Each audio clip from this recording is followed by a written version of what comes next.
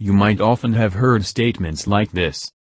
I think every group, every society has the right to preserve itself, and preservation is both a biological and a cultural preservation.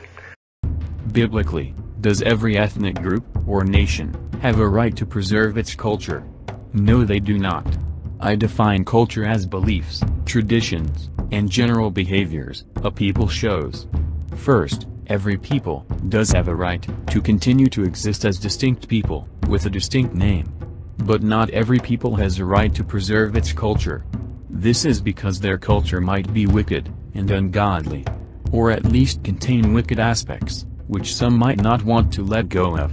You see, many teach that culture is inherent in a people, or biological. So, many think that all culture is intrinsic to peoplehood, and should therefore be respected and preserved. I think it is entirely fair to conclude that culture is very much tied to race. It's impossible to sever the two. If all of culture is inherent in a people, even the good behavior, which comes from the spirit, not the flesh, then it would have been a moot point for God to command all people to conform to the Bible by denying the flesh and following the spirit. Acts 17 verse 30 says, "And the times of this ignorance God winked at, but now commandeth all men everywhere to repent." God does not give all nations the right to preserve whatever culture. Psalm 37, verse 28 says, "For the Lord loveth judgment, and forsaketh not his saints, they are preserved forever, but the seed of the wicked shall be cut off." Isaiah 60, verse 12 says, "For the nation and kingdom that will not serve thee shall perish, yea, those nations shall be utterly wasted."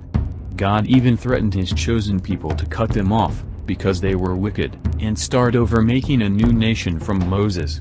See Exodus 32, verse 10.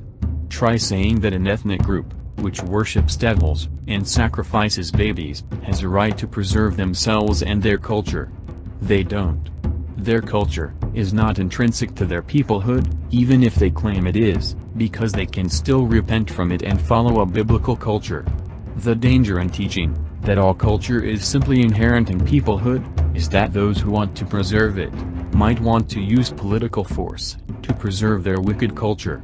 If you then preach against it, you might be seen as an, quote, enemy of the people, unquote. And they might want to write their wicked culture into law, thereby freezing it forever, as a part of your people by force. They are commanded by God to repent, otherwise their seed could be cut off, and they would cease as a nation. A wicked culture does not have a right to be preserved. Wicked cultures are not beautiful, and the people who follow such a culture should repent before they get destroyed.